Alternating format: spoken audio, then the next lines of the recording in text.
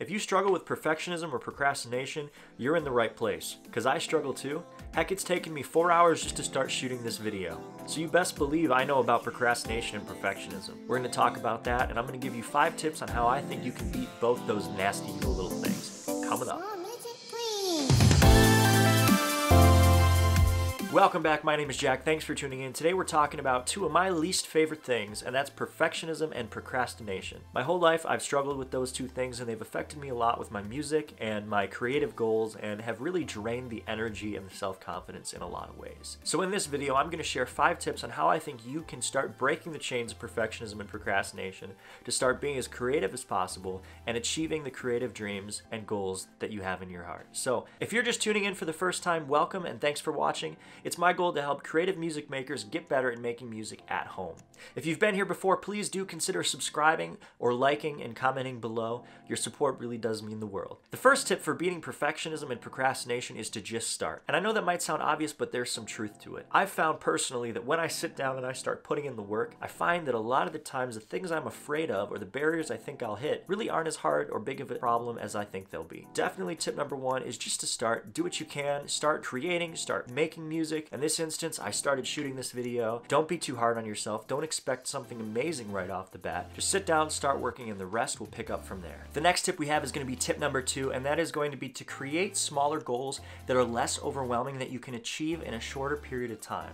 And this is important for 2 reasons. 1, you want to make sure you're breaking down your project so you actually have direction and know what to work towards. And 2, allowing yourself to celebrate small wins and small victories by setting those smaller goals will really give you a chance to grow confidence, feel better about the project, and see that you actually are making progress and progressing over time. The opposite of this would be to set one large project, like I'm going to release a 5-song record, and then you sit down and you're working towards that 5-song record, and in your mind you've only succeeded when you reach the end of that 5-song record.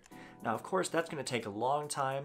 There's going to be a lot of things that go into that, and it might feel overwhelming.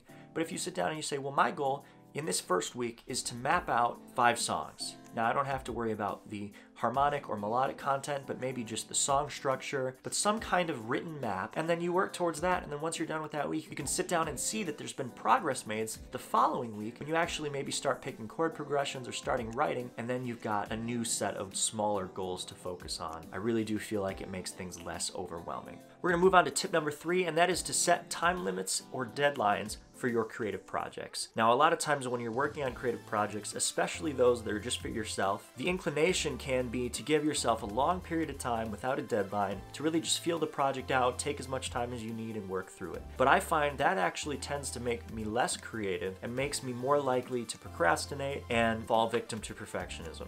And the reason for that is that I've found that if you give yourself 4 months for a project, you're gonna take 4 months. Whereas if you give yourself 2 months, you'll take 2 months. You might only need 1 month to complete the project, but if you give yourself 2 or 4, our mind slows down, our need to work harder reduces, we get a little more comfortable, and we tend to expand the project to fit that length of time. And in a lot of ways, having more time really doesn't actually make things better. It gives you more time to question yourself, more time to doubt, more time to come up with problems that maybe wouldn't even exist if you just went for it and went quick. So I do really recommend giving yourself a fair set of time, nothing too long, and really doing the best you can within that given amount of time. Set a deadline that's just slightly under what you think would be comfortable and work towards that. Now, this tip number 4 is something that I've struggled with a lot, and I catch myself doing, and I have to really be proactive about reminding myself not to do. And that is, when you're beginning a project, when you're starting a career as an artist or a creative person, do yourself a big favor and don't compare your beginning to someone else's middle or end. It's so easy to go on Instagram or social media or watch the TV or consume the art of those that we admire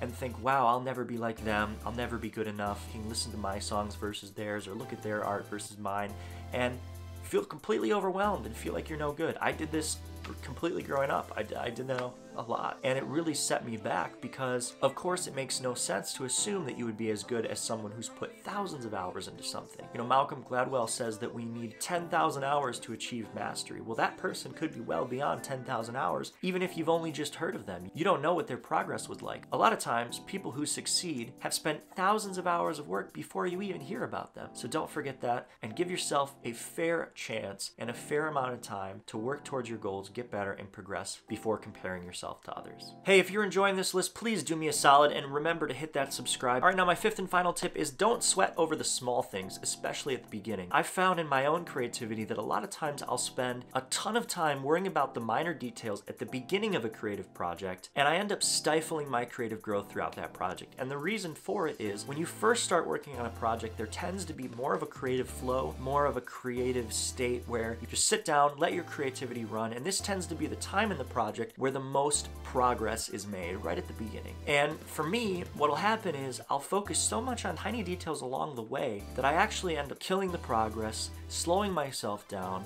and getting stuck. And I find that this leads to a drastic number of projects that I never complete just because I don't allow myself to express creativity first, then come back with a logical, critical, detail-oriented mind to pick things apart and fine-tune the small details. There's always time to go back and make those corrections, so don't feel like you have to do it right away. But definitely, if you can, make sure you set your creative time apart from your editing time. Question of the day: what are some things that you've struggled with creatively? Has it been procrastination or perfectionism? And what have you done to combat those negative mindsets? Let me know in the comments below. Well, that's all I've got for this one, but I hope you enjoyed the video. If you did, please like, comment, and subscribe. Your support means the world. Do let me know what video you'd like to see next. I'm trying to think of ideas, but until I get more feedback from my viewers, it's going to be hard to navigate those waters. So any feedback is really super important, and it does mean the world. Every subscriber matters to me, so if you got a chance and you liked this video and you want to be updated for more, please subscribe and turn on that notification icon. And I would look forward to seeing you in the next upload.